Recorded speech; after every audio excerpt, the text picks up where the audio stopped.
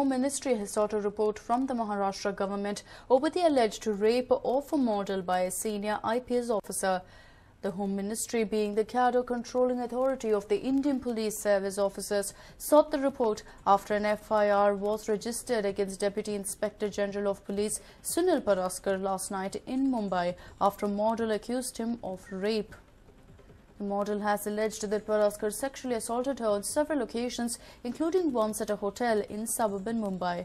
According to the Criminal Law Amendment Act 2013, if a police officer is found guilty of committing sexual assault, he shall be punished with rigorous imprisonment of either description for a term which shall not be less than 7 years, but which may extend to imprisonment for life, and shall also be liable to fine.